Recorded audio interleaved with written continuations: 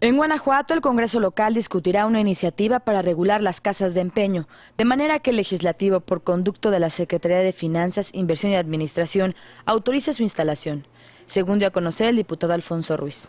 Casi el 39% de los usuarios utiliza dinero en alimentos y necesidades básicas.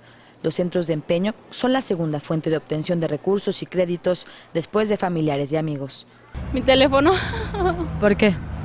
Pues porque no me alcanza para la semana. ¿Y cuánto te dieron? 300 pesos. ¿Y lo piensas recuperar? Sí, lo estoy, que tiene 3 meses que estoy nomás refrendando. La iniciativa también establecería la obligación de presentar a la Procuraduría General de Justicia del Estado un reporte mensual del registro de todas las operaciones realizadas.